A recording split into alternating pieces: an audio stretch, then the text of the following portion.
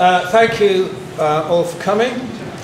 I woke up at 2 o'clock this morning, as I have done for the last week, preparing a combination of the speech at Gettysburg, Churchill at the Battle of Britain, and Lincoln on the abolition of slavery. And at 10 o'clock this morning, I realized none of this was necessary. You all know the story, and I don't need to rehearse it with you or for you. 5 years ago, a bus marked Friends of Kevin Myers stopped in the middle of the Irish landscape, and half the people who were on that bus got off. And I've never seen them since.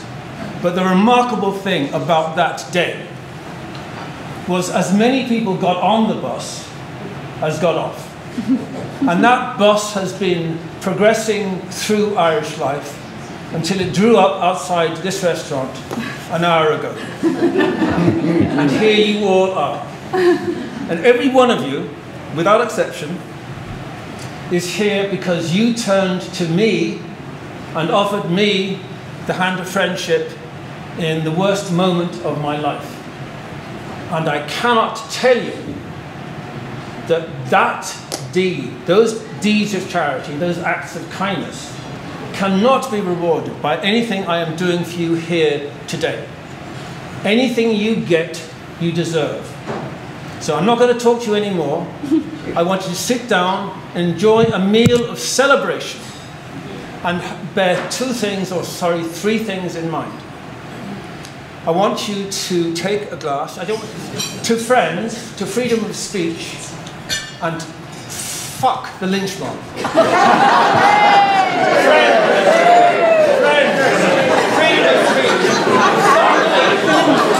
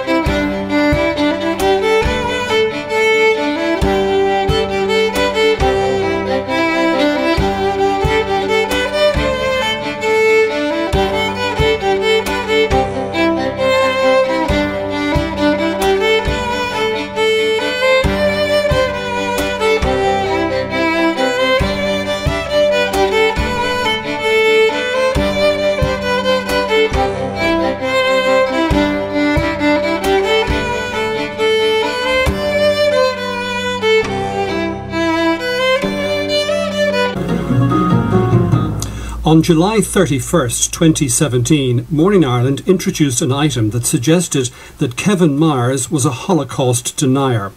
This was untrue and defamatory of Mr. Myers' character. Morning Ireland acknowledges that Mr. Myers has, for over 3 decades, repeatedly testified to the scale and wickedness of Hitler's final solution. Morning Ireland acknowledges the damage done to Mr. Myers' reputation. We regret this and unreservedly apologise.